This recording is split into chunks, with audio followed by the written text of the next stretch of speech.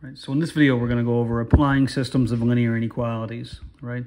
The first part of the video is going to be just translating phrases into an inequality like this, all right? So key phrases we need to look for. If we're going to write greater than x as our inequality, that's going to come from phrases like the words greater than x, more than x, or higher than x, something like that, okay? For less than x, we would actually read a phrase like less than x or lower than x, okay? When we include the or equal to either of these, so this would be greater than or equal to x, we would see greater than or equal to x, but more commonly we would see at least x or no less than x, all right? These would include the x value that we might be looking for, okay? Less than or equal to x, at most x, and no more than x would be accompanied by or translated to the inequality less than or equal to x, okay? All right, let's read example 1 here, part A, and let's translate it into a system of linear inequalities, all right? So Jackson buys and sells gaming consoles to make extra money. He sells PS5s for $550 and Xboxes for $650. 1 month he sold X PS5s and Y Xboxes. His monthly goal was to sell at least 25 consoles. Jackson met his goal and brought in more than $20,000. Write a system of inequalities to describe Jackson's situation. Well, the first thing we want to do is define our variables, okay? So the first thing I'm going to do is I'm going to say X is equal to the number of PS5 sold, and I'm going to say that Y is the number of Xboxes sold, all right?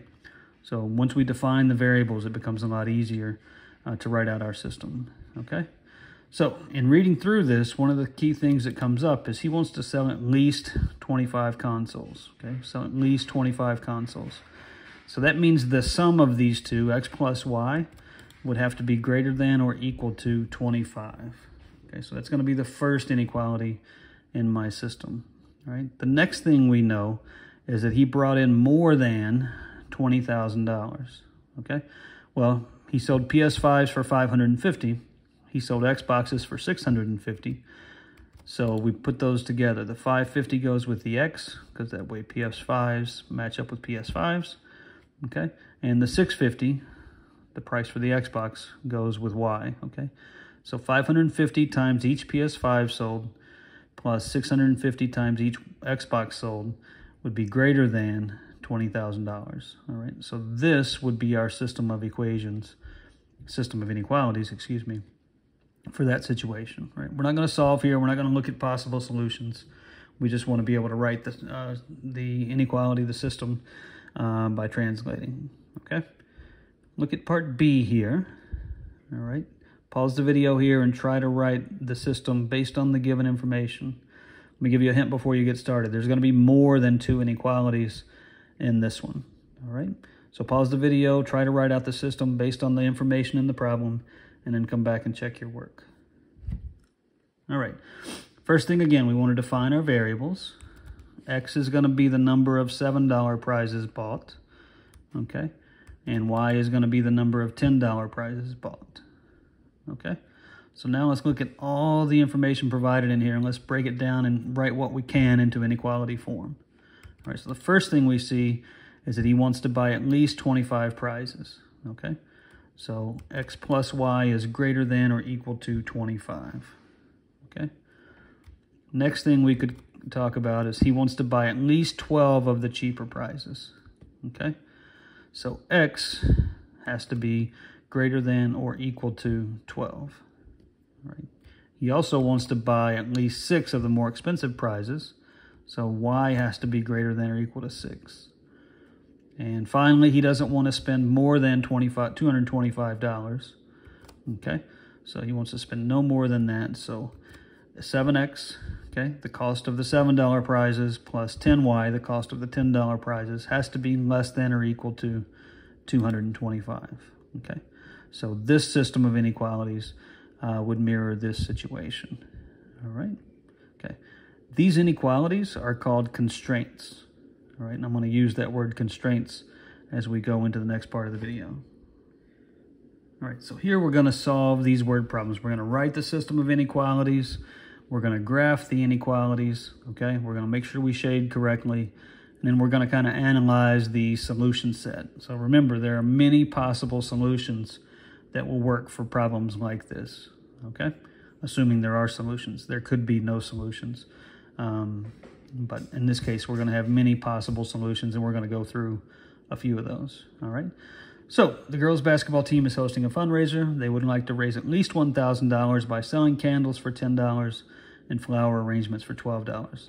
They estimate they will be able to sell at most 200 items, okay?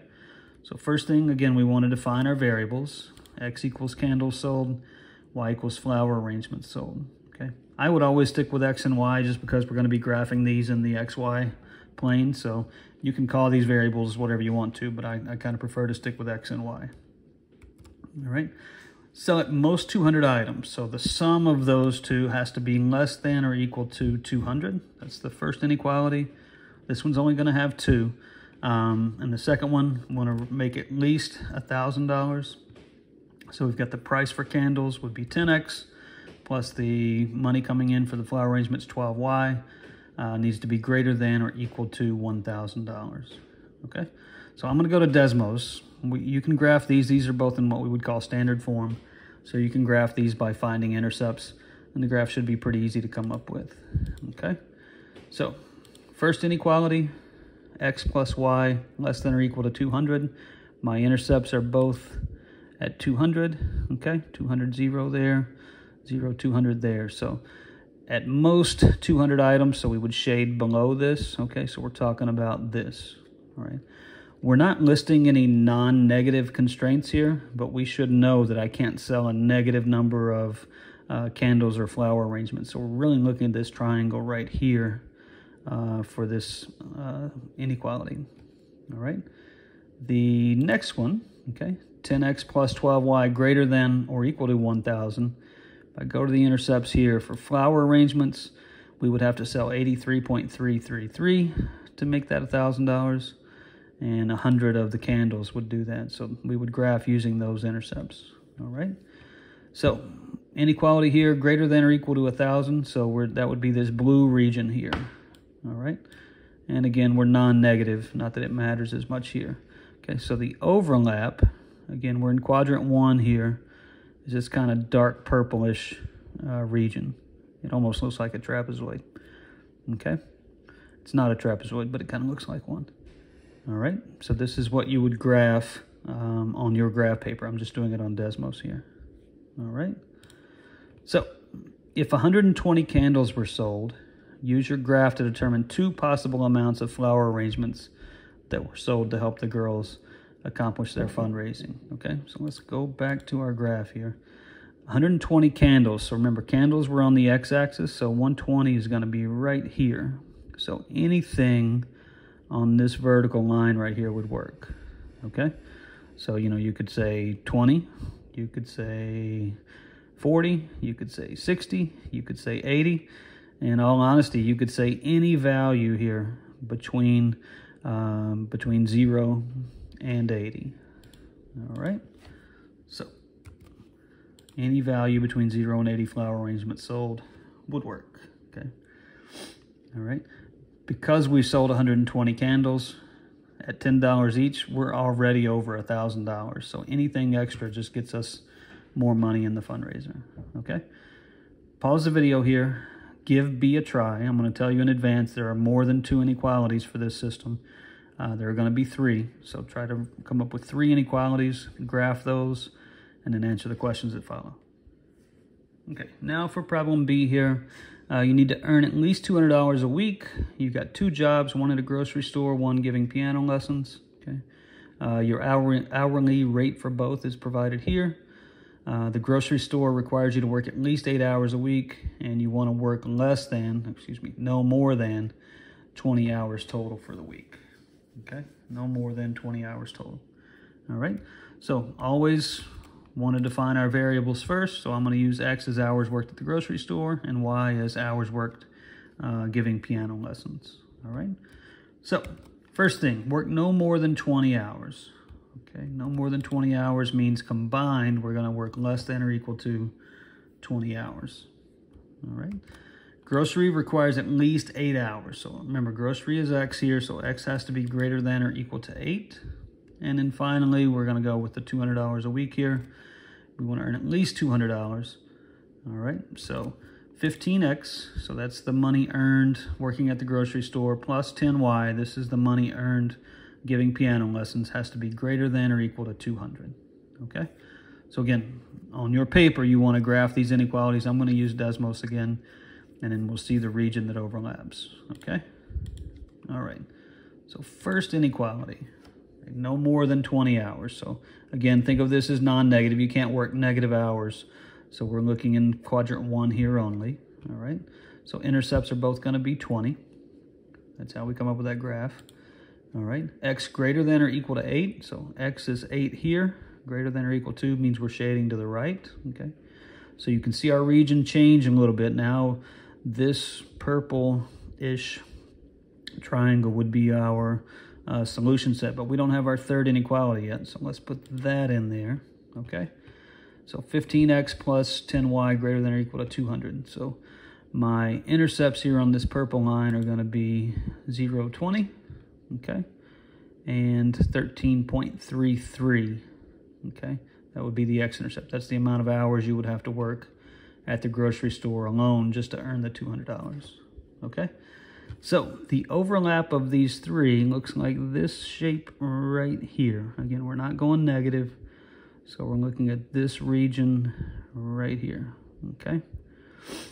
So let's go back to our questions. Okay. Identify and interpret 2 possible solutions for this situation. Assume you can only work a whole number of hours at each job. Okay, so the first one I did was 10 hours at the grocery store and 7 hours giving piano lessons. So 10 and 7. So 10 here, up to 7 here. That's in our range. That's in our region here that works for all 3 inequalities. So 10 and 7 would work. I also said that 15 hours at the grocery store and 3 hours of piano lessons would work. Okay, you might have come up with different answers, but 15 would work with anything here from 0 to 5. Okay, so any of those would work. Again, any values you want to use whole numbers in this region would work. Okay, finally, there's one more question. It says, use the graph to determine if you can work 8 hours at the grocery store and 6 hours teaching piano, okay? 8 and 6. So we want to look at our graph here. We want to go to 8. If we go up to 6, we're right here, okay? 8, 6, we're about right there, okay? But notice we're outside of the region, so that would not be a solution, okay? So that's how we apply systems of inequalities. There's a lot to it, but I think you guys can do it.